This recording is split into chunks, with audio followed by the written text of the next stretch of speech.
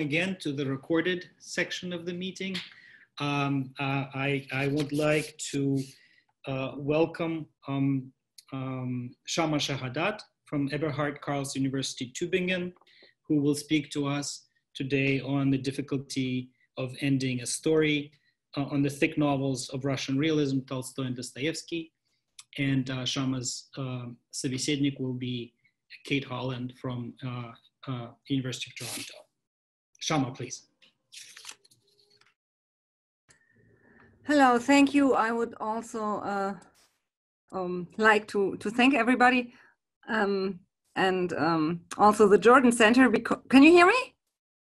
Okay, the Jordan Center, where I started my fellowship in March, which I had to interrupt because of Corona, but I got into the Tusovka, I could say, of the Jordan Center, and I will now share my screen with you in order to show you my my slides. I will read my paper. I hope that is okay, and when I'm too fast, you just have to interrupt me, please. So, the difficulty of ending a story. The first-person narrator in Laurence Sterne's novel, The Life and Opinions of Tristram Shandy, is a passionate talker, as already becomes obvious in the first sentence, where he does not really manage to begin his story, although a text and a life need a beginning. He stumbles, loses his way, and his speech develops along a contingent line of thought. I will not finish that sentence till I have made an observation upon the strange state of affairs between the reader and myself. This is from the fourth chapter in Sterne's novel.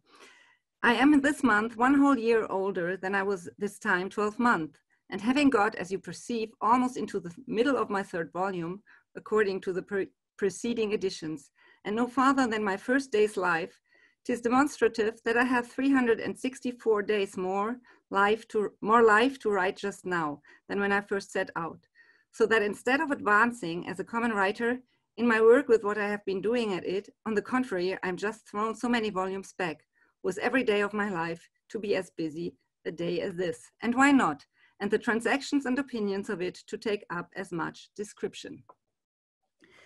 Victor Shklovsky quotes this passage in 1921 in his article on the parodistic novel Sterne's Tristram Shandy. Sterne's narrator does not master the beginning of the novel because details are disturbing him. They get in his way. He wants to talk about his birth, but he does not succeed. Shklovsky calls Tristram Shandy the most typical novel of world literature, characterized by a poetic disorder. That disorder is created by the life and opinions that constantly interrupt the narrative, so that Tristram Shandy cannot finish the sentence, or, by the way, most of his sentences. Beginnings are difficult, since every novel has to set a new beginning. It has to create a new world, and it has to connect to a reader, to lead him or her into the text. Once the reader enters the text, his or her desire is awakened to generate meaning of what he or she is reading.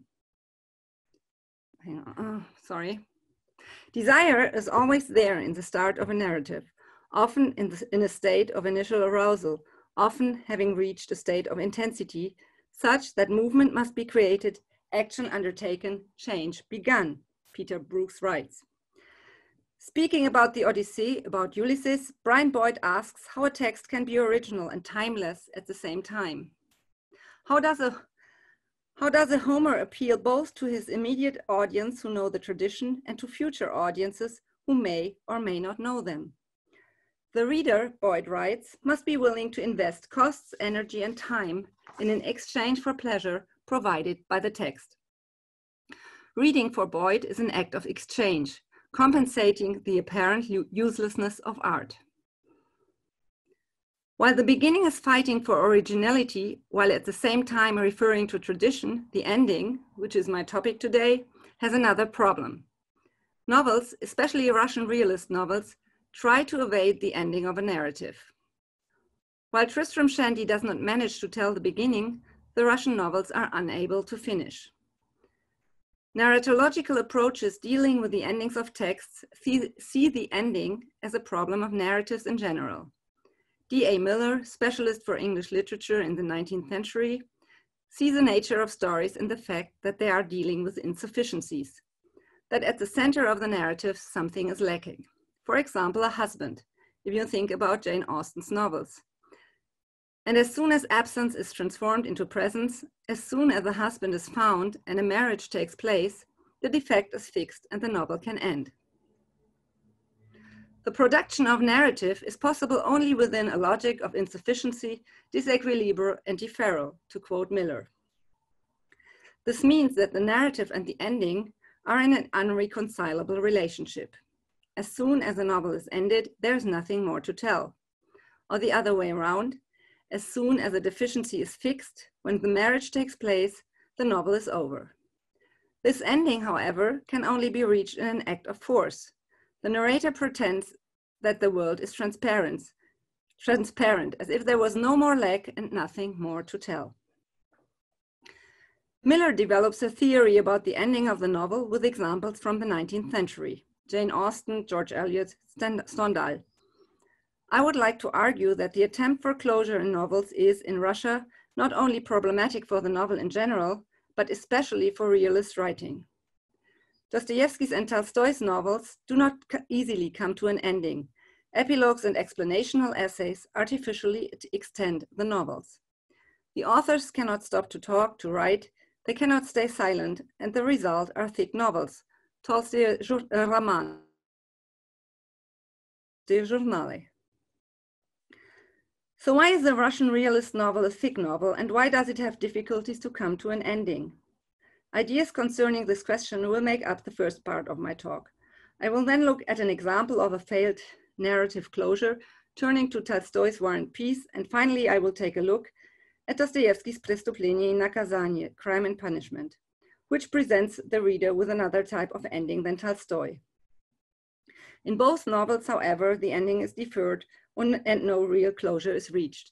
So this is how I will structure my talk. You have the research question and then the various subchapters. I will start with, of course, Russian realism, the problem of closing a narrative.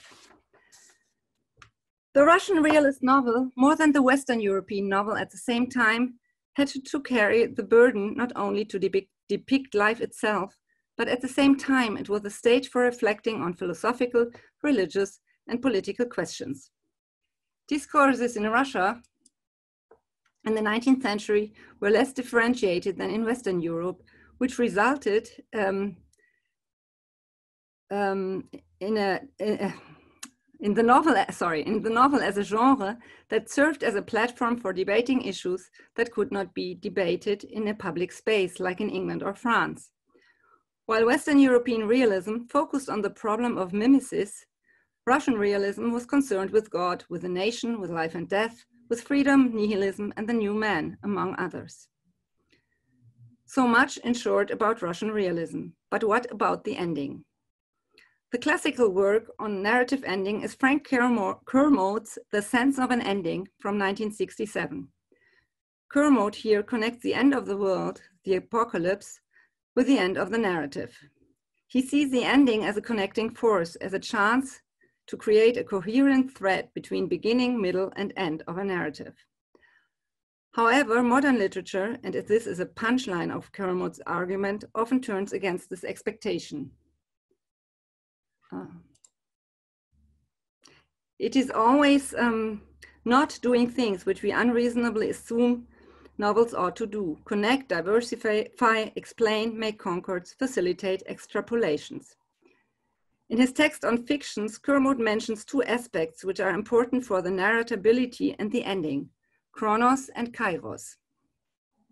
Chronos means the undifferentiated flow of time, mere successiveness, while kairos captures moments of crisis between beginning and ending.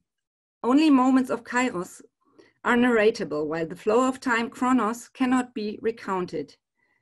In War and Peace, Tolstoy tries to describe the flow of time after ending of the novel. While the novel narrates moments of crises in war and in love, the epilogue turns to the everyday after these crises have been solved. He thus moves into the realm of chronos, and I would say he miserably fails. There is nothing to tell. I will talk about that later in detail, of course. To wrap up my argument, narratability and the ending are closely linked. Change, movement, and a lack that has to be filled can be narrated, while stasis cannot. This linkage can acquire different forms. One could, like Jean-Paul Sartre in La Nausée, argue that a beginning is told in order to reach an ending. Une chose commence pour finir. A thing begins in order to end. One could also argue that the ending can never have the totalizing power which it pretends to have. Endings are usually forced. They do not come about naturally, and they relate in different ways to the text and to the world. Tolstoy's War and Peace and Dostoevsky's Crime and Punishment present two different types of endings. While Dostoevsky wraps up the action in a short epilogue and tries to bring the preliminary ending of the novel into a final ending with a perspective on salvation, Tolstoy, in his very long afterword of War and Peace, loses his narrative thread and any narrative logic gets lost. While Dostoevsky attempts a closure, Tolstoy does not even try.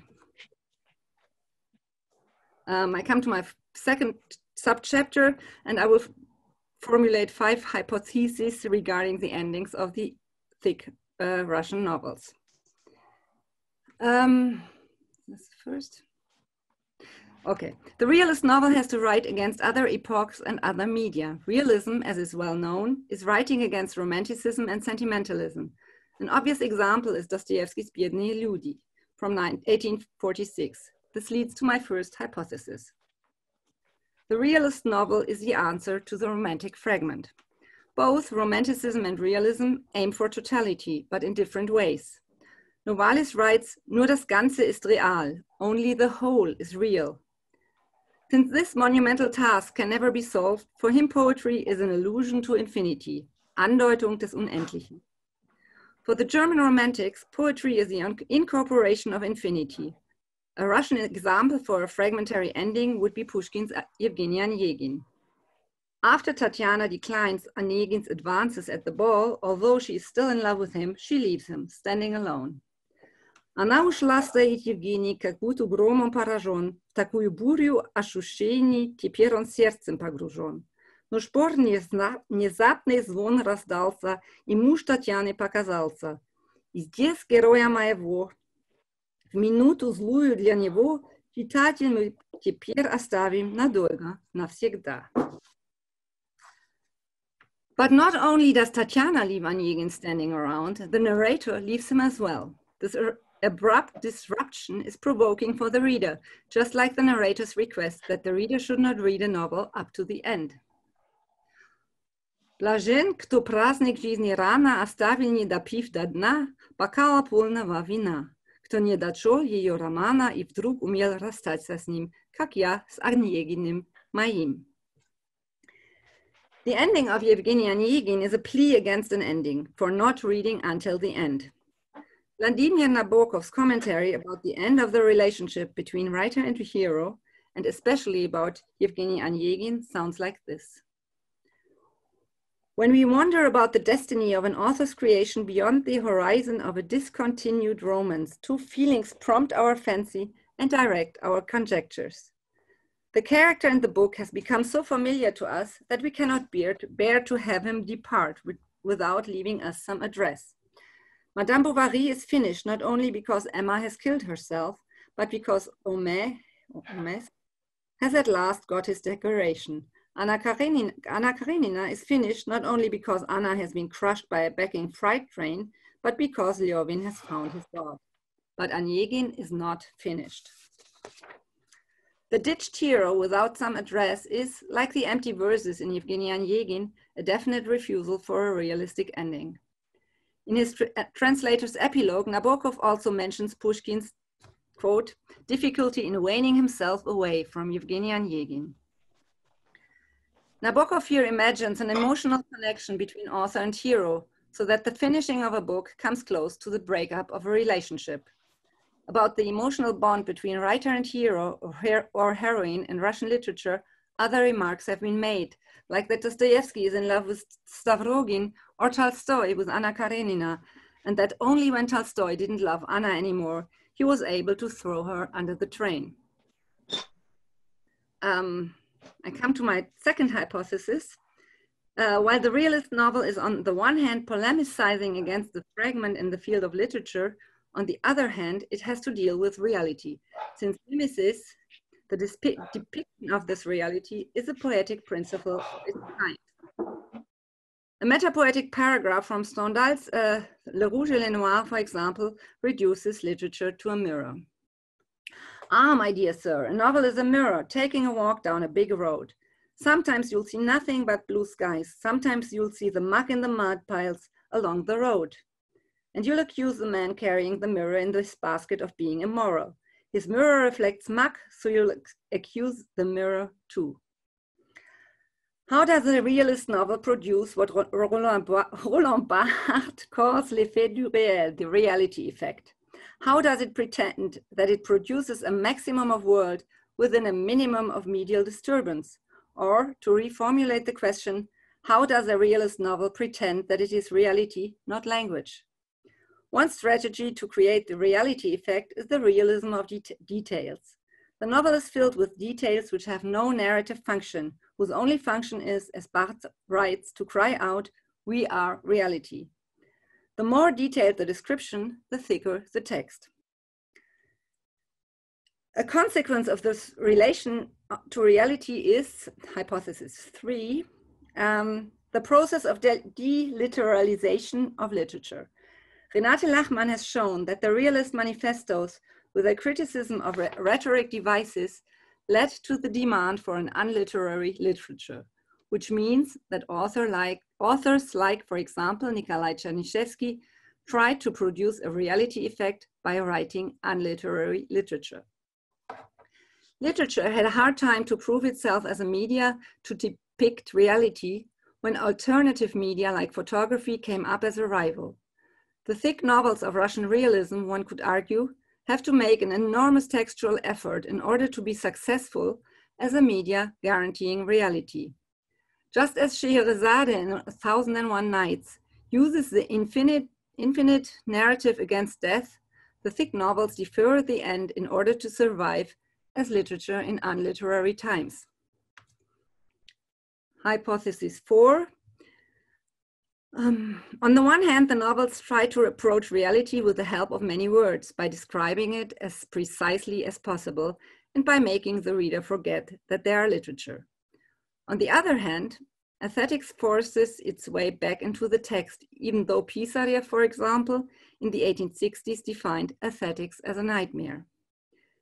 Russian realist literature had to deal with the tension between facts and fiction, between reality and literature. It is not by chance that many protagonists in these novels are scriveners, copyists, who combine infinite writing with the unstoppable compulsion to speak, to repeat, to begin again and again. These scriveners are predecessors and metapoetic incorporations of an unstoppable desire to speak and to write.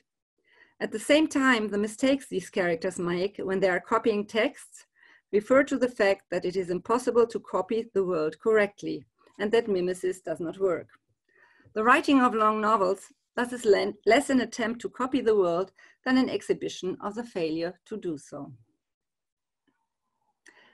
Hypothesis 5, with my last, fifth hypothesis, I finally come to the argument that is in the center of my talk, the impossibility of the ending in the realist novel. While literary critics demanded in unliterary literature, the authors continued to write novels, where the narrators and the characters eloquently and with many words talk and write, thus fighting against the death of literature. But no matter how much text is accumulated, the novels will never manage to copy reality. They can never cover the whole, even though they try. And that is another reason why realist novels often cannot come to an ending. Their desire to cover as much reality as possible, to depict the world as completely as they can. Dostoevsky's novels, for example, are not individual novels, but part of a megatext consisting of all his novels in combination. The Idiot is a novel about the perfect man, while The Devils is a novel about man's evil side. Tolstoy added an explanation to his Kreutzer Sonata, just as Turgenev continued his fathers and sons with an explanational essay. In realism, it seems impossible to bring the text to a standstill, and the authors defer the ending with the help of an epilogue by telling the further destinies of their heroes and heroines in time lapses, like Dostoevsky, or they let them fizzle out half-heartedly, like Tolstoy. The authors of realist novels, not only in Russia, seem to be unhappy with their endings in general. One example of British realist literature would be George Eliot's Middlemarch. In a post-narrative chapter that is called Finale, describes the characters' destinies after the novel. However, these future destinies are completely different from the goals that the characters have pursued for hundreds of pages. Since these goals were not realistic, they had to be adjusted or given up, but only after the novel ended.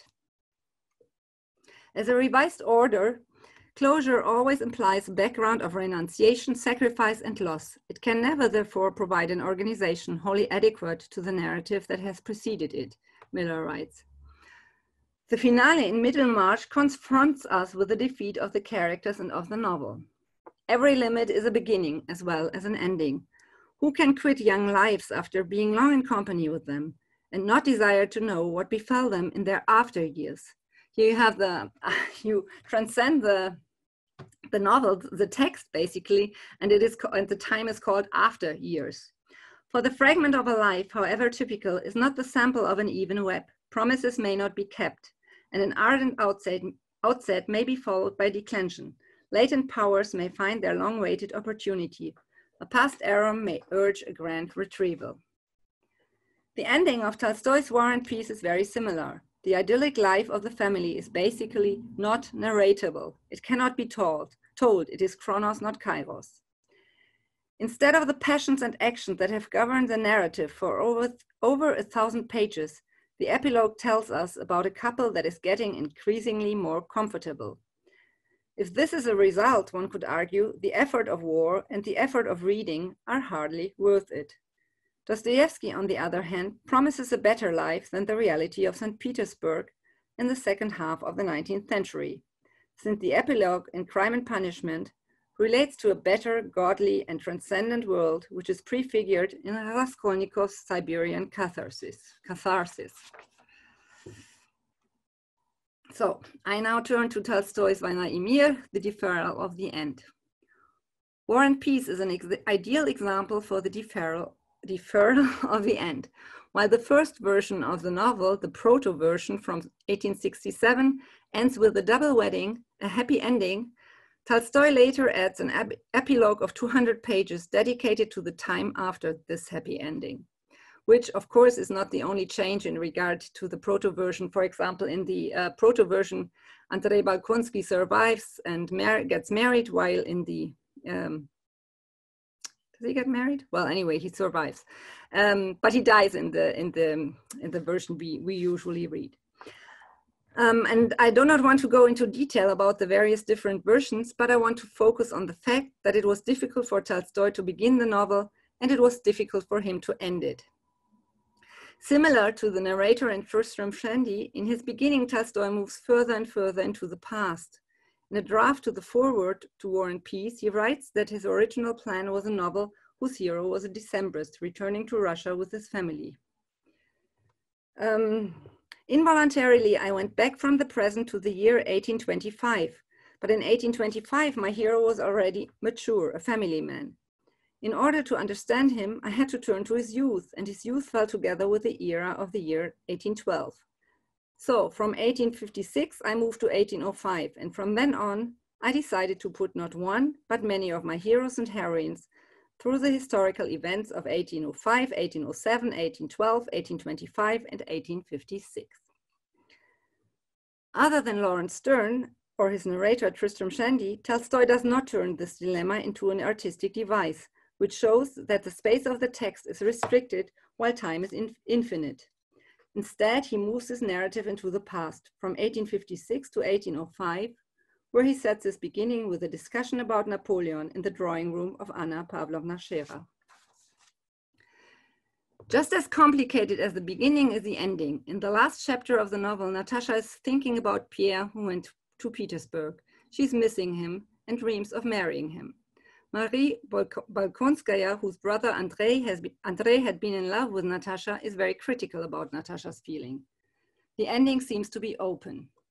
Только для чего же в Петербург? Вдруг сказала Наташа, и сама же поспешно ответила себе. Нет, нет, это так надо. Да, Мари, так надо. The epilogue begins with the word прошло 7 лет после 12-го года. 7 years passed since the year 12. Speculations about history follow until the narrative thread that was lying around in the open ending of the novel is taken up again. We learn about the weddings and the married lives of Nikolai Rostov and Marie Balkonskaya, and of Pierre Besukhov and Natasha Rostova. Instead of ending the novel with a wedding, or as in the proto-version with a double wedding, the epilogue narrates what literature usually does not touch, at least in the 19th century: the everyday after the wedding. While nearly every novel of world literature prefers to have the heroine die instead of giving up ideal love, from Shakespeare's Romeo and Juliet over Rousseau's Julie up to Virginia Woolf's The Voyage Out, Tolstoy's novel with its realistic poetics turns to the profane everyday and describes how the slim, dynamic Natasha turned into a plump, broad mother. Not only does Tolstoy argue against romantic love and against the emancipatory positions of the nihilists here, also he does not want to end his characters' lives artificially with their wedding.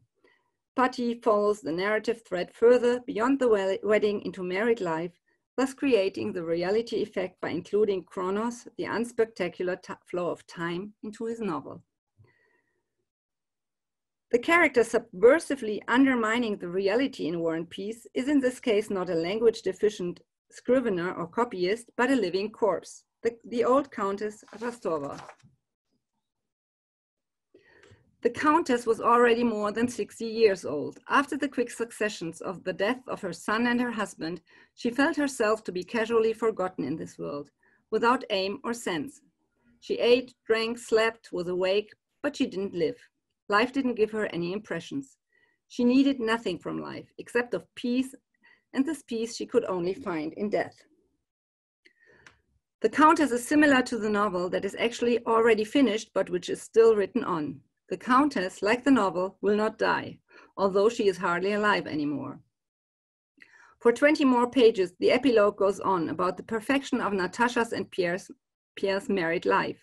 Since this perfection has already been sufficiently described, the novel seems to be treading water. With the second part, the end of the epilogue is once again deferred, since it starts a new story and contains the author's musings about history, until finally the epilogue stops at an arbitrary point with the word "Koniec," the end.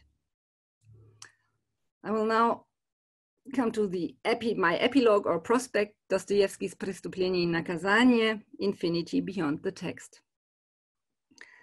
While Tolstoy cannot stop writing in order to avoid the end, or is on the other way around, avoiding the end in order to go on writing, Dostoevsky's epilogues are around 20 to 30 pages long, summarize the further destinies of the protagonists, and try to finish the storyline.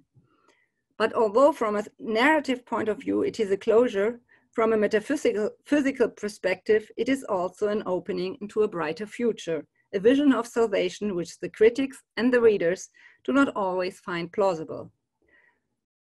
Paradoxical and surprising turns, however, are typical for Dostoevsky's narratives. While the devils put a real end to the novel and to the narrative, since most of the characters are dead by then, Dostoevsky's first thick novel, Crime and Punishment, has a preliminary ending that points beyond the narrative. Olga Hansen-Löwe interprets the ending of the novel as the ending of the world, transcending historical time as we know it from Tolstoy. Dostoevsky's novel about a strong personality beyond the moral law, as Mochulsky writes, ends with Raskolnikov's confession after Sonia has looked at him with a tormented, desperate expression. The novel itself ends with 2 rows of full stops, reminding the reader of the empty stanzas in Pushkin's Yevgeny Onegin and marking the repetition of the story, which Raskolnikov tells in his confession and which the reader has just read. This ending is followed by an epilogue about Raskolnikov's spiritual rebirth. The first word of the epilogue, Sibir, already contains, in short, the whole terror of Raskolnikov's punishment in a heterotopic location. Siberia is constructed as a kind of purgatory, as a space of rite de passage, ending in a spiritual rebirth. How this happened, Raskolnikov didn't know, but all of a sudden, this is typical for Tolstoy, of course, this vdrug, all of a sudden, it was as if something caught him and threw him in front of Sonia. He wept and embraced her knees. Immediately, in this moment, she understood everything. Her eyes began to shine in an endless happiness. Both of them were white and thin, but in those white and thin faces, already a new future was awoken, full of resurrection into a new life. It was love that resurrected them. The sudden transformation evoked by love, which Sonia understands without words, and the expectation of a renewed future beyond Siberia moves the resurrection to a space beyond the text. Это могла бы составить тему нового рассказа, но теперешний рассказ наш окончен, is the last sentence of the novel. Neither marriage nor death mark the ending as we know it from the English 19th century novels whom Miller examined. Instead, spiritual renewal and a resurrection that points beyond the text. История постепенного обновления человека. And now come to my own ending. Tolstoy and Dostoevsky try to depict the world as completely as possible, an effort that results in abundant talking, in repetitions and details. Their goals, however, are different. Tolstoy focuses on the historical development, on the narrative, which leads him far into the past, from 1856 to 1805, and then in the end into the future of married life. The narrator finally gets lost in his own narration when the story evades his control. Dostoevsky, on the other hand, sees the development of his heroes in the bright future, promising resurrection. It is a future that needs not be told, but that is already implied in and guaranteed by the performative speech act. Thank you for your attention. That was it. Whew. Thank you very much, Schamma. And now we will hear Kate's response. Shall I close my, my slides?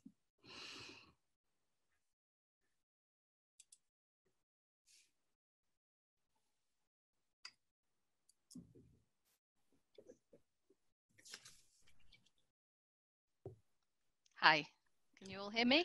Yes. Yeah, great. Yes. Thank you very much to the Jordan Center.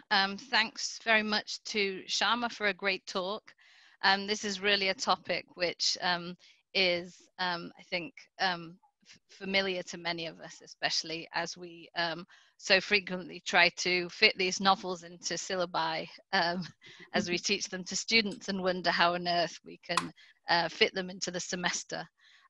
So I very much liked your series of explanatory hypotheses, which contextualize the problem of ending within literary history and begin to theorize them, engaging with Peter Brooks, with Frank Kermode, D.A. Miller, and others. So I'm just going to sort of briefly kind of recapitulate those and then move into a few different directions, ask you a few questions, which you're welcome to either answer or ignore, whichever you prefer. Your first hypothesis, so the realist novel is the answer to the romantic fragment. So Eugene Onegin, of course, kind of refuses to end in a conventional way. In a sense, we might want to talk about dead souls there too, although obviously external circumstances here very much play into to the question of ending there. And we move, of course, into Crime and Punishment and War and Peace, which I think very much seem to be trying to set themselves against that romantic fragment. And then the second hypothesis, so the mimetic principle versus the formal requirement of ending for meaning making, right? The ending is necessary in order to to make meaning, and yet obviously it flouts the mimetic principle. Is it therefore necessary to abandon the mimetic imperative for the sake of the formal imperative, right? Does form need to be prioritized here? And then thirdly, realism as the expulsion of literariness, right? That the mimetic imperative entails making form invisible, right? Or making it not obvious. And of course, ending is the ultimate in it's impossible to hide an ending, right? There is no way of making it seem natural, right? And then fifth, this dilemma. So however much the realist novelists try to copy life, right, they're never going to be able to do it wholeheartedly, right? They cannot relinquish form completely. And the novels they write do have to end after all, right? In the end, there has to be some kind of way of making them end. The one thing I wanted to do is to take the argument in another direction. So when you quoted Miller, you talked about sort of the forced nature of ending, right? But I sort of wanted to speak for endings and their ability to kind of create meaning. So Brooks, I'm just gonna say a little bit about Brooks's argument here. So Brooks argues in Reading for the Plot, which you quoted from, that narrative plots are structured by two impulses that are similar to these two drives that structure human experience. So on the one hand, eros and the erotic drive, on the other, the death drive, right, thanatos. And that plots are driven by the tension between the urge to get to the end as quickly as possible, right, which reflects the death drive, right, the need to get to that end, and the countervailing impulse to delay, right, to avoid end at all costs, to take a detour in this kind of space of creativity and this kind of energy of plot and narration, and put off the ending. But Brooks also quotes Benjamin in the Storyteller, the idea that only at the end of stories, right, in the deaths of fictional characters, that's the only place where we can kind of fully achieve the kind of totality that is denied to us by virtue of our own mortality, right? We can never get to the end of our own lives and kind of have a full perspective.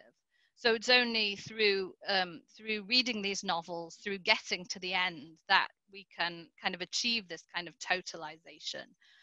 So even though these endings seem forced, right? But the just needed to, my screensaver has gone. I just have to unlock my screen. Sorry about that. Just need to see everybody again. Okay, here we go. So yeah, this form provides knowledge, right? And it's only through this ending that kind of a knowledge of the whole becomes possible. So ending also provides totality, and it gives a kind of meaning. And I think that there's the sort of value of ending perhaps becomes more obvious to Tolstoy in his late period, right? Which is of course where we find the shorter works, right? Where we find povesti and short stories instead of those long novels. And the kind of narrative desire, right? The sort of the eros, right? The erotic drive is kind of he is trying to repress that as much as possible, right? So here, ending maybe becomes something that's much more valued. And so now I'm going to move on to the question of Tolstoy versus Dostoevsky, right? Chronos versus Kairos. War and Peace versus Crime and Punishment. In a sense, these two models of time, right, are as you pointed out, also two different kinds of non-narratability, right? Chronos is impossible to narrate on the one hand, and Kairos is also impossible to narrate on the other. and as you pointed out, Tolstoy and Dostoevsky both avoid endings in different ways, at least in War and Peace and in Crime and Punishment. Natasha's collapse into the banality of routine, right, and family life on the one hand, and Dostoevsky's gesturing out beyond the universe of the novel into this kind of putative future, or this kind of extension out beyond the limits of the novel form. And I think that this is true to varying degrees in all of Dostoevsky's endings, that there is this kind of move out into the infinite. But I just wanted to kind of to also go in two different directions here. So one is, so you talked about War and Peace, but I'd be interested to know a little bit more about how Anna Karenina might fit into the project, right? Because we, on the one hand, of course, have at the end of part 7, the dramatic and narratively satisfying ending of Anna's death, right? But then we move into part 8, which, of course, as we all know, is a part that often students struggle with, right? Which readers struggle with, where we, in a sense, Tolstoy there seems to be kind of melding Chronos and Kairos in some kind of a sense, right? But do in Levin's in the Levin plot, right? In Levin's kind of kairotic moment, right? His kind of moment of some kind of a oneness with the universe, but at the same time also everything is just the same, right? He still shouts at the coachman and so on, right? So and so I'd be interested to know what you thought about the ending of Anna Karenina, and then to move again into the question of late Tolstoy. So the sort of emphasis there seems to be more on Kairos, and especially on the problem of narrating death, right, which it becomes explicitly thematized in those late short stories. And then also, to move to Dostoevsky, so I agree with you about in many ways, but I think that there's also kind of a deferral of ending in Crime and Punishment as well, and particularly in this very strange and intriguing penultimate paragraph of the novel, where the narrator refers to Raskolnikov's great future deed, right? His podvig, that seems to bring back echoes of the rest of the novel, right? That seems to somehow resist this kind of move out, or at least it moves out into the future, but past patterns can also not really be left behind. So there seems to be kind of no clean ending there either.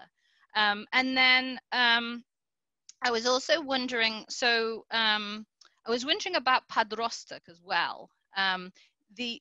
Padrostak, in a sense, seems to be a kind of return, in a way, to kind of the fragmentary poetics of Romanticism, right? There seems to be here, Dostoevsky, in a way, here is relinquishing endings, but in a different way, right? There seems to be more here, a return to there's so much fragmentation. It's a kind of fragmentary poetics in Padrostak. And then also, I was wondering too about the end of Brothers Karamazov, which seems too much more, I would say, adhere to your argument with Crime and Punishment, right? Of kind of moving out beyond the future of the novel, and maybe even kind of, it's interesting how at the end of that novel, Alyosha Karamazov even seems to kind of acknowledge non-narratability, right? As he kind of talks about in the future, right? We will all narrate what we have seen, right? That we're all going to move out into the future there. So I think I'll finish there and see if you would like to respond to any of those points. Thanks. Thank you, Kate. That was I can't see myself. It's kind of strange. Here. Okay. Thank you, Kate. That was very interesting. I hope I can catch everything or most of it. Let me start with Padrostak, because this we have to lay aside, because that was a novel that I read like 30 years ago, and it was on my reading list for my last vacations, and I didn't read it, so I cannot say anything about it. It's really I just I don't know. I have to read it again to reread it. So I'll start with your beginnings. You asked when you were recovering my hypotheses. You asked about dead souls, and Susan Russo actually wrote about the endings in Gogol. She distinguished between a conclusive closure and a promissory closure in Gogol's text. So I didn't use this here, but of course, dead souls would be, I think, would be a promissory closure because it promises something to come, and well, as we know, it didn't really work out. So, and about the fragment, what I also wanted to add here is that War and Peace, I think it's very strange. You have this long novel, and then you have this abrupt ending, and it is kind of a fragment. So you have a novel that is over 1,000 pages long and still is a kind of fragment somehow. Yeah, that was one thing I wanted to add or to answer. I don't know. Yeah, you wrote about, I read your article today only, so I didn't use it, but you wrote about this, about Benjamin and the eros and thanatos and the drive versus the delay to, and the avoidance of the ending. And I really like that idea. It didn't occur to me, but it's really, yeah, I like that. What we have to think about that thanatos, we usually have dead women. It's Elizabeth Bronfen wrote this book over her dead body, so you always have these dead women. And this takes me to Anna Karenina as well, because actually many people do not remember that the novel goes on after Anna is dead. Like my colleague said, what? I did not even, Vronsky went to Serbia. I did not remember that. I read the novel. I don't remember it. So I think the logical ending would be the dead woman, and it just goes on. And it is a little bit, I think, like Vainaimir, because you could also, yeah, you could finish there. And he goes on. He always goes on. And you said it's a melding of Chronos and Kairos, maybe. Yeah, maybe it is. I don't know. I would have to look at it, but I think it's a good idea. And the deaths which Tolstoy describes in his short stories, in his Raskazy, they are always very long. I mean, people don't die easily with him. It's not like they just die, but it takes them a long time to die. So this somehow fits, I think, into his system, and one would have to look at it, how it is different or not. And also, if you look at Tolstoy's biography, he was preparing for that for a very long time. I mean, he thought he would die, and then he lived on for like 30 more years. So this is the same problem in his life as he has in his books. Anna Karenina, that's what you asked, yeah. Dostoevsky, Bratia Karamazowy is also it's a very interesting ending, I think, because the epilogue corrects the error of the law. The novel ends with the wrong murderer, and then the epilogue has to correct this. So once again, you transcend the basic narrative, and we're led into another world, or another cosmos, you could say, or moral cosmos that Dostoevsky opens up. And past patterns, no clear ending in Prestупление и наказание.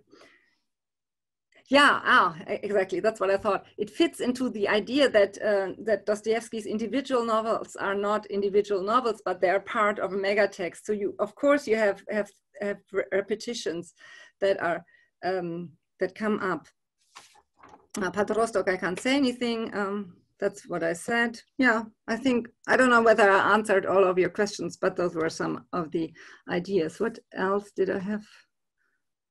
No, I think that's it. Thank you. Biesse is a bit different, I think. It's strange, but Biesse, because everybody's dead. We don't have any other novel with so many dead people as or dead characters as we have in Biesse, and that is much more close than the other novels. Why that is, I don't know. We have to. Maybe it's because it's a novel about the evil man, and maybe that's why Dostoevsky doesn't want to open up into a brighter future. I don't know. But yeah, that's it, basically. Great, thank you so much, Schamma and Kate. And so now we move into the question answer section of the talk. And Sasha, am I correct in saying that people, since we can't really see everybody on the screen at the same time, it would be great if people just typed in question into the chat. Exactly. Yeah. Yeah, no need to use the raise your hand feature. Just send me a message if you'd like to speak, or you can write your question in the chat and I'll read it aloud. And I've opened up the chat, so you can go ahead. Maybe if somebody has a question right away, Anne, please. Unmute yourself, please.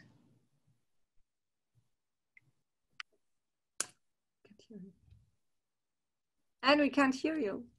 She might not be able to unmute herself because I couldn't. Needed to. Oh wait, now I'm unmuted. Sorry, it didn't unmute before. Can you hear me? Yes. Yeah, okay. I'm sorry, I was going to refrain from going first because my question takes us in a slightly different direction, but it's about serialization and what is the relationship possibly between serialization and, you know, loquacity, not ending, going on and on. I was interested in that. And one thing that made me think about it is years ago, I had an undergraduate who wrote a thesis on the way that other writers and letter writers in the thick journals freely kind of riffed on the novels that were being published in the thick journals and made up their own continuations of the stories, made up their own additions to the stories. So I'm wondering if there's something about the format of publication that also discourages ending. Shall I answer first? I don't know about Tolstoy, but about Dostoevsky, because clearly his novels belong to the genre of the sensational novels, and Dostoevsky was always short of money. And this is also one that was one of my ideas. I didn't put it into the talk, but that he had to go on writing. It's like this anecdote about Mayakovsky, that he has that he was paid by the line, and that's why all his lines are only one word, or the verses are so short. And with Dostoevsky, it's the other way around. He writes more and more.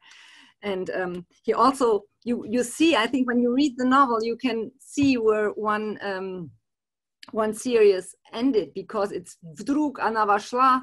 Suddenly she came into the room and everybody froze, and then you know that was the ending, and the next part would be in the next journal, because people were waiting for what was going to happen.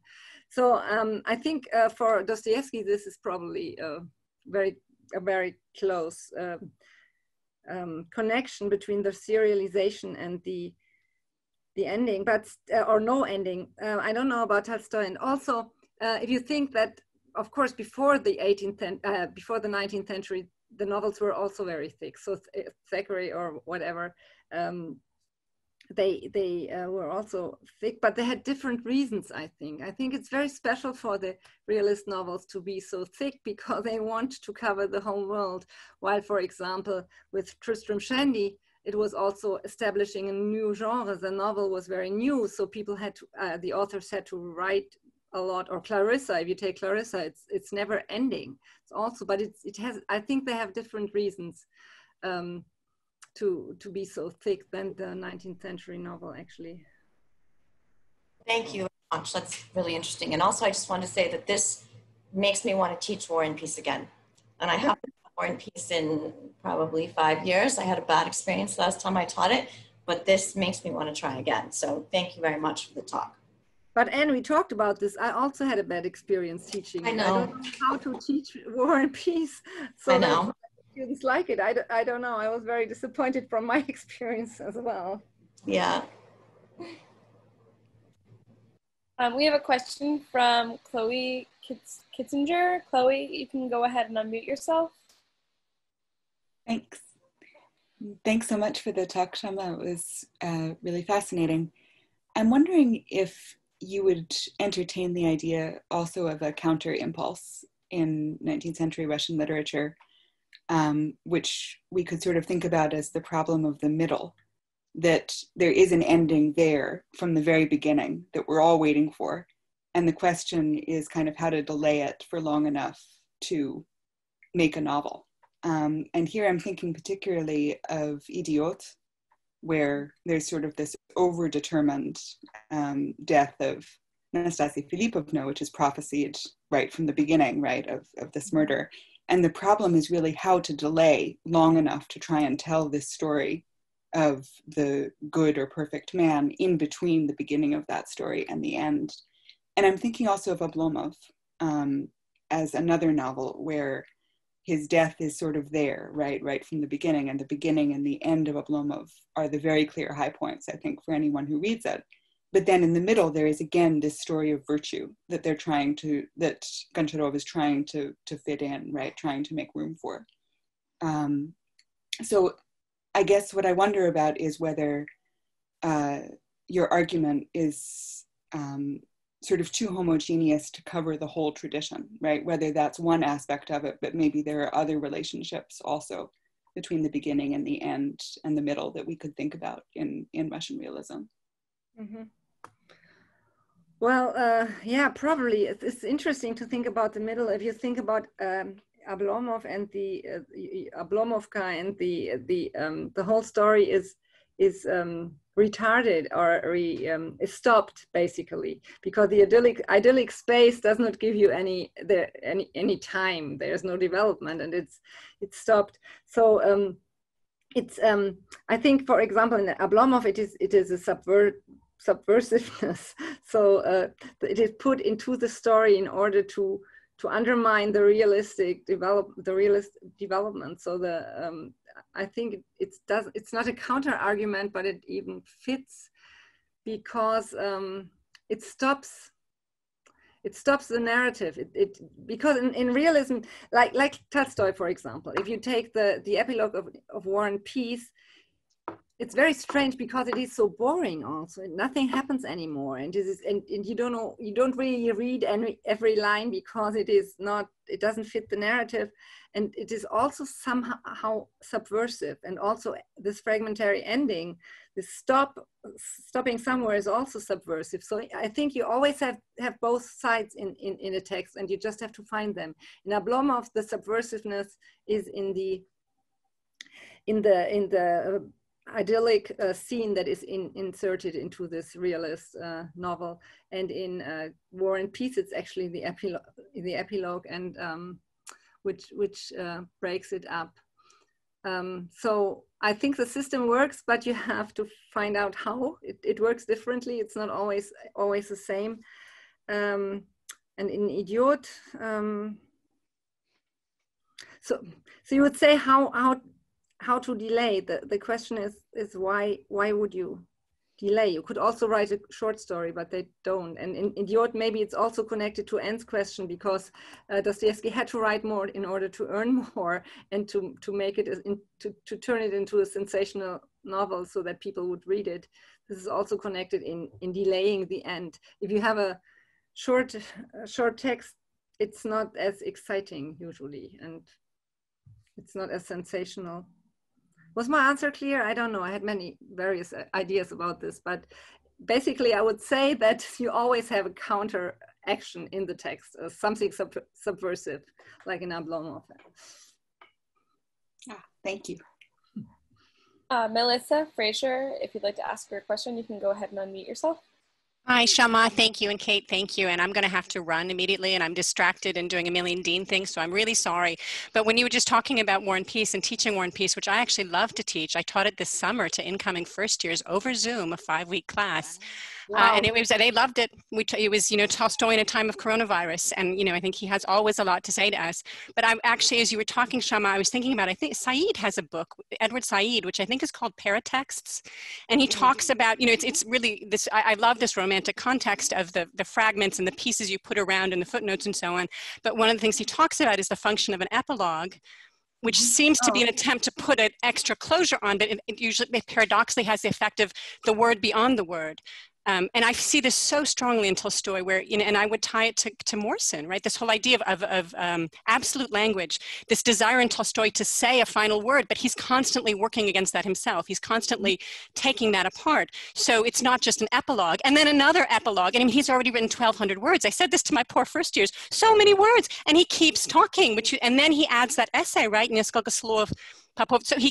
So this, and I feel that tension. Whereas with Dostoevsky, and I think I would say also with George Eliot, the finale, that epilogue, is a deliberate. They're quite comfortable with.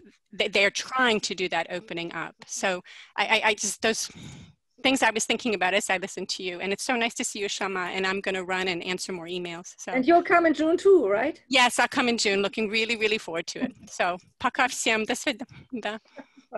Thank you for Said, Melissa. Yes, it's a good book. It's actually very interesting. I think it's called Paratexts. Yeah. Okay. I have only read Said about the beginnings and not about endings. And yeah, but I you're hope right. it's him. I hope it's him. I think it's Jeanette. Oh, it's Jeanette. maybe you're right. You're right. You're right. You're right. You're right. You're right. It's Jeanette. You're right. I have read Jeanette, Sorry, but right? not the chapter. I haven't realized yet something on the epilogues. Thank you. Anyway, okay, because the Paratext book, of course, I know, but I haven't read the epilogue. I haven't. That was also a long time ago.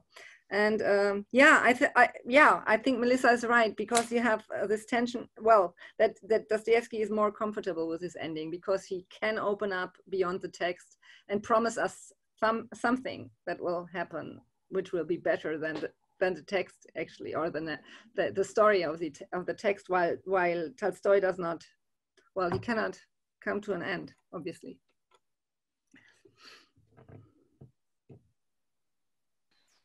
Okay, we have a question from Eugene Clay.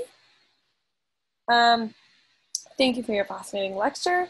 You mentioned the problem of political censorship as one reason for the particularly Russian problem of ending a novel. Surely this is true for Tolstoy, who wanted to address the Decembrist uprising and never quite gets there. Could you say more about the question of censorship and the ending? Isn't Nikolai at the end of the first epilogue the Decembrist of 1825? I don't know, actually. It's an interesting question, but I don't know. Kate, can you help? Sorry, no. I actually had a question that was very close to this one.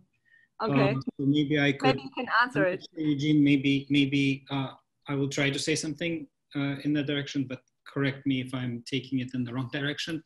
But the first epilogue of War and Peace ends with Nikolenko's dream, right? Mm-hmm. And Nikolenko's dream is where he is together with Pierre.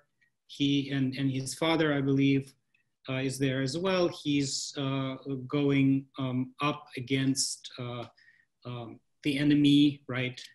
He's imagining everything in this kind of Roman, ancient Roman Republican imagery surrounds the whole thing. And essentially we are meant to understand that Nikolenko, and since Pierre and Nikolai had just had this argument about secret societies into which Pierre has been entering, we are meant to understand that at the horizon of this novel is the Decembrist uprising, which is, of course, at the origin of this novel as well, in a certain sense. So my question was, I guess, related to this problem of like a novel gesturing towards a certain horizon that is beyond it, but that is nevertheless recognizable by the reader, right? crime and punishment gestures towards certain horizons in the future, a developmental plot of some kind, or yet another deed, heroic deed that Kate mentioned. And in the case of War and Peace, the gesture is towards, everybody knows what comes next, right? It's the December uprising. So in a way, it's an idyll, it's a family idyll, yes, and it's sort of boring-ish. At the same time, it's pointing forward towards a kind of really rather dramatic future, a future that is in fact all about instability, all about crisis, right? And so, yeah, so I guess, I was wondering if you thought about that dimension of the epilogue, which seems to go a little bit counter to the idea that the epilogue is all about sort of stasis. No, it's very interesting. I haven't thought about it, but it is a very interesting idea insofar as the epilogue is so boring. Maybe it's only boring for me, I don't know. But I had such a hard time to read it.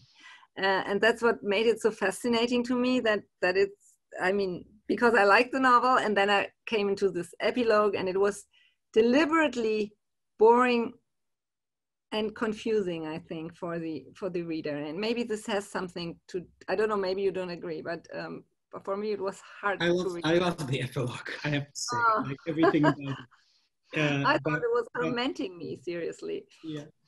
But it is also, if you think about censorship, to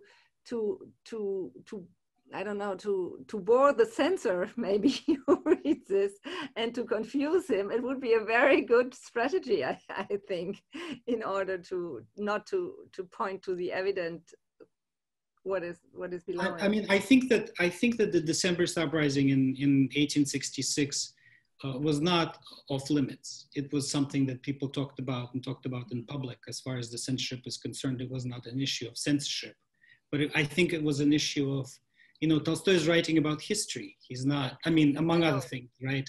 I think the horizon of this private life, and it's an epic in a certain sense, the horizon of this private life is a broader horizon than just these, adventures of the War of 1812. There is, all of these other things. And ultimately there is the December uprising, and frankly, the emancipation during which he is in fact writing, right? So once we take into consideration that broader historical horizon, the novel is really kind of more than itself, right? Is engaging this in a similar way in which, Greek tragedians were aware of the fact that everybody knew the myths on which the tragedies were based, and therefore placed the tragedies in dialogue with the myths. So here, Tolstoy, I think, is doing something like this as well. So that's this mythologized story of Russian history. This fits to Brian Boyd, to the quote I had from Brian Boyd about Ulysses, the Odyssey. So it's about what do future generations, how do they read it? Can they understand it? How do they see this myth? I'm sorry about the light. It's somehow strange. It's getting dark. Thank you. Anyway, I wrote everything down. I was thinking about something else, but it doesn't really fit to the novels. But I was working on melodrama, on Russian melodrama, on melodramatic films in the beginning of the 20th century, and there we have a cultural problem with the endings, because the Russian melodramas, the Russian movies had two endings. They had a Ruski final, and for the export they got a happy ending. So you have a sad ending for the Russian public, and a happy ending for the Americans who watch these movies. So that is also could also be taken into consideration. It doesn't fit into this, but you also have culturally marked endings somehow, obviously, which would be worth to think about. I don't know. Since Sasha is having connection problems, I am going to call on. I'm okay now, but I just wanted to warn you just in case. So everyone, if I cut out, I'm sorry about that. I'll try and come back in as fast as I can. But for now, I'm all right. But I'll let you know. Yeah. So I just wanted to call on Christine, who's been patient Sure, please go ahead. And just a reminder to everyone, some people are sending me private messages. So I have an order. I promise I'm calling on you in order. But please, yes, Christine, go ahead and unmute yourself. Okay, thank you. I feel a little awkward as a historian intervening in a literary discussion, but I was struck by the fact that as a historian, we also struggle with endings, right? It's not just a literary problem. And the problem is when does your story end? And how do you determine that? And so in my case, what I would say is that it's the issues that I'm discussing that would determine an ending.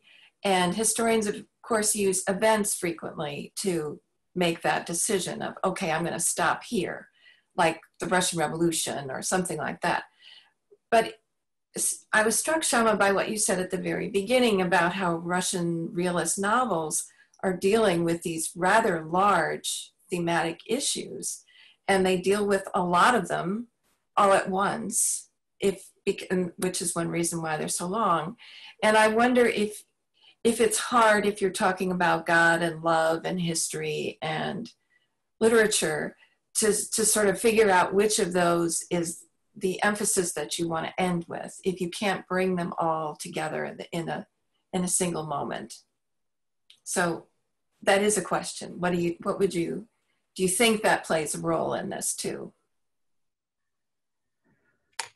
Yeah, I think that they often cannot really decide, as we were talking about War and Peace now. It is not only about the family life that is continued, it is also about history.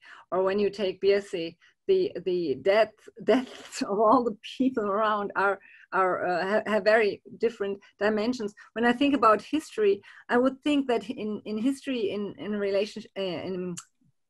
history other than in literature, history tries to make sense, and literature does not have to decide. I think it can be more open. If you, as a historian, you tell a story, you don't you think backwards so that you have a sense, give a meaning to the beginning and to the middle and to the end, and you create a story. You have to create a story. While in literature, it's also, of course, beginning, middle, and ending, but it doesn't have to fit so much. You can be more ambivalent and ambiguous with your story in comparison to a historian. Wouldn't you agree?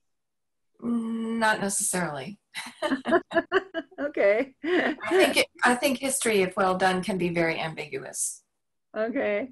So I think they do not really decide, and that's why you can dealing with all those various aspects, they need not decide, and they can, like Tolstoy put various aspects into his epilogue, and so Dostoevsky also does this, I think, because all the characters who die in Biesi, they all have different, they embody different ideas and questions, and so they don't have to do this.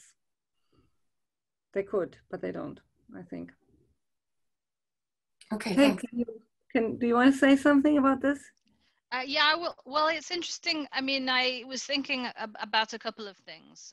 So Biesi, you were mentioning kind of the deaths, and I'm working on Biesi at the moment. And one thing that has struck me a lot this time around working on Biesi is the problem of a kind of marooned present, right? And this goes back in a way to the middle that Chloe was talking about.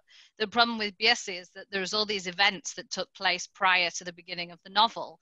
And we're supposed to read something into those events, right? They're supposed to be what made Stavrogin the way he is. They're supposed to be what made Shatov the way he is. And yet nothing is ever really told. We never really get anything concrete, right? And actually another interesting thing in relation to what we were talking about before is the question of the emancipation of the serfs, which comes up in Biesi a couple of times, which is invoked by the narrator, but in very, very strange ways, right? As a kind of historical event that's not really that hasn't yet been interpreted, that can't yet be understood, that sort of has erupted and yet is still somehow reverberating. So in a way, I think that Biesi is really a novel that's like stuck in a middle and a kind of unmoored present with, you know, all the characters are kind of thinking about revolutionary time and some kind of putative future. But, you know, basically the past and the future are both equally somehow cut off in that plot. Yeah. But I have another question for you later, but maybe should wait till some other people have asked their questions. Jenny Flaherty, if you want to go ahead and ask a question, you can unmute yourself. Thank you, Schamma. Really interesting talk. I feel like the question of ending kind of brings together a lot of things. So forgive me if my question in that spirit is a little vague, but I guess my mind keeps going to locating this in a stream of history, if only because, I mean, even the adjective long is a historical claim because it's comparative. So I'm thinking, right, like of, well, what are we comparing the novel then to necessarily?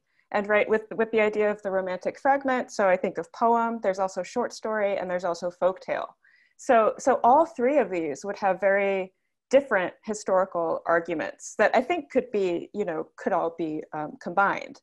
But I guess, so that's just a sort of a thought and a question about, you know, is there, does the weight fall on any one of these? I mean, I think, you know, with the evocation of some sort of major historical commentary on the novel, right? Like folktale kind of comes up as a sort of broad implicit comparison here. But I think also poem as a sort of, you know, if we're aligning romanticism and poetry, and also short story as, you know, maybe sort of the end of the novel, as well as its beginning. And that's really interesting too. I mean, thinking about narratability, which is so much a part of this, is a historical question. I mean, what is narratable changes. And then the question is why? Why is this narratable now and not narratable later? And I'm thinking too of the literary historical work done on, let's get to the point where we can sustain a long novel. What are the sort of historical conditions, literary historical conditions that make that possible? And it's a really interesting question to me that like, what are then, you know, then it becomes a problem that you can't stop, right? Like once you get to the point where, okay, we found length, we don't have to make a cycle anymore, we don't have to sort of have these arbitrary framing devices, like we're off and running, and now we can't stop. So what are the sort of historical conditions for both the sort of change in heart of the zeitgeist that now we want to stop, and the difficulties of doing that. So as I'm thinking, trying to locate all of this historically, not that there has to be one answer to it. I'm also thinking of, you know, just with the idea of bringing in temporality to help us make sense of this, what you make of Jameson's distinction between sort of narrative time and then affect, which is also a kind of temporality for him, which I was trying to think back to, does it sort of correlate to something that you can't end? Because, and I say the reason why it fits into this question of historicity is affect is the thing that for him, like sort of kind of ends the novel or disintegrates realism, because, you know, you sort of, it's this weak temporal pole, it undermines narrative, and you sort of just left in this, you know, multitudinous subjectivity that's also this presentism, and like, what do you do with that? So, so those are some, many thoughts, sorry for the disorganization of them, but essentially the question of historicity. And I'd be curious to hear too, in particular, if you had sort of one oppositional element in mind, right? The long Russian novel, well, longer than or long in comparison to what? And especially on this sort of historical timeline. So thank you. Thank you. I think, yeah, the historical conditions is, of course, it's very, it's a cultural thing. I think, and a historical thing, because why what did I have in mind compared to this? Even if you go to Russia, you have, on the one hand, you have Dostoevsky and Tolstoy, and on the other hand, you have Chernyshevsky, Что делать? Because Что делать is closed. It is, you have a Deus ex machina in the end, and while you have this couple in the beginning, in the end, you have two couples, and everything fits in very nicely because what he's writing is a utopian future for the new man, and he closes it. It's not open. It is because it's more a manifesto than a novel, actually, a novel manifesto maybe for the new man. So you're basically more or less at the same time. But why I thought about the long novels is not only that the novels are so thick, but because they don't stop, because they have epilogues, or if you take Krzyzorowa Sonata, you have a text explaining it, and Atse Idieti, the same thing. You have an essay explaining Papovodu Atsov Iditier. So why do they always that was my question. Why do they transcend their text? Why do they write more texts instead of stopping? I mean, you could just end like a Jane Austen novel. You just you end it. It's yeah. It's not only that the marriage ends it, but it is ended. She does not write any more about the text. While here, you always have paratexts that are added to the text, and that was my basic question. And that's what's it's not long in comparison to a short story, but long in that they write more and more about it, and that's what I thought so fascinating. And that's why they are so long also. I mean, if you add an epilogue of 200 pages, of course, it makes the texts even longer. So it was not, my starting point was not longer than what, but why does it go beyond the borders of the actual novel and continue? That's interesting. So like excess. Yeah, I mean, it's slightly different in my mind than length, but related. Yeah. Donna Orwin, if you'd like to ask your question, please go ahead. You can unmute yourself. Thank you very much for a wonderful, wonderful discussion, which I didn't hear. Hi, Schamma, and hi, Robin, and hi, all dear friends. I didn't hear the whole talk because the blasted Zoom meeting, I couldn't get the sound going, but I have gotten a lot of it. And I just want to make one point about War and Peace. That when Tolstoy wrote War and Peace, there's a story of how he lay on his couch in sort of a dream, and he dreamed it up. This is how he wrote his fiction. And he didn't correct what came into his mind in that state. So you have a kind of fictional side of the novel, which is a product of the imagination, and he doesn't correct it. Then you have the epilogue, which is about the questions that come out of that, that imagining, and the imagining is bigger than those questions. But I like, yeah, I've come to love even the second epilogue, because I think of it as his meditation, as another side of the soul, another side of the human interior life, cogitating on what he's produced through that imagination. And history is very important here too, because it's another way of structuring the product of the imagination. Thank you. Okay. Was that was not a question, was it? No, it's just it's just a cogitation. I wish I could just sit down and discuss it with you. No, and great. I should say, by the way, that I have had very great success in teaching War and Peace. And the way I do it is that each part I actually focus on a different literary device or different part of the form of the novel. So we go through the novel on the one hand, and it turns out, that there's just so much there, that each lesson is structured in that way. Maybe we could do some co-teaching over Zoom. Wouldn't be interesting, yeah. Yeah. Approaches combined with our unsuccessful ones.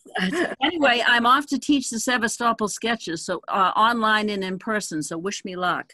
Good luck, Yeah. Donna. Okay. And let's hope the technology works. Thank you. You're welcome, Shaman. Thank you very much. Goodbye, everybody. Bye. Goodbye. Do we have, I don't see any more questions in the chat.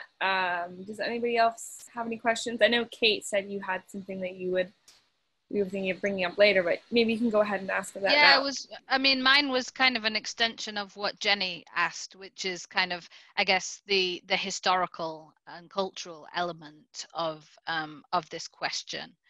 Because it does seem as though this is the kind of also the sheer length seems to be particularly concentrated in these couple of decades, right, of the 1860s and the 1870s.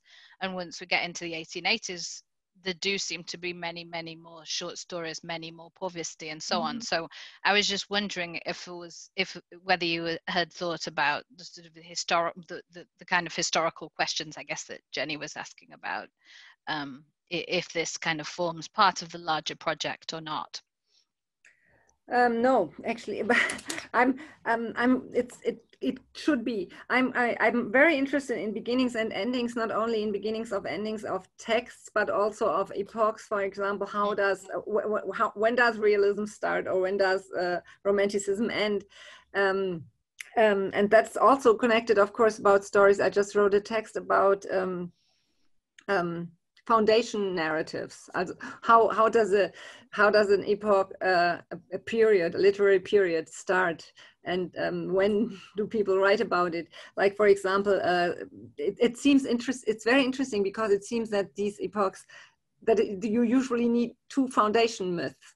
Like, romanticism starts with Zhukovsky, basically, in Russia, and with a discussion about translations and about hexameter and so on.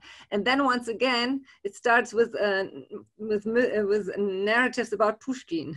So you have a double beginning, and the same happens in realism, actually, that you have two foundation narratives.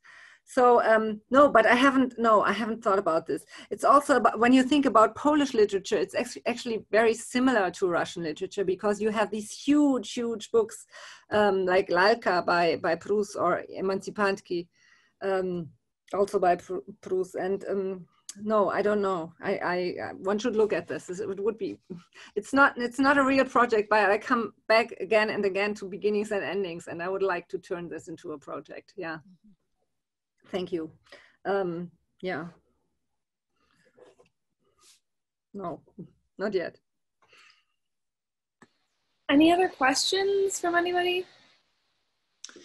Sure. I mean, it's not so much a question as an observation. Thank you, Schamma. This was really lovely. I was thinking about the various ways in which you framed the discussion, having to do with political history on the one hand, history of aesthetics on the other, and also a certain kind of material or media history. And I was, of course, very convinced by Anne's question as well, about like how this ultimately has to do in some sense with serialization, with public discourse, perhaps with the shape of public discourse and the possibilities for public utterance as they evolve in Russian political history.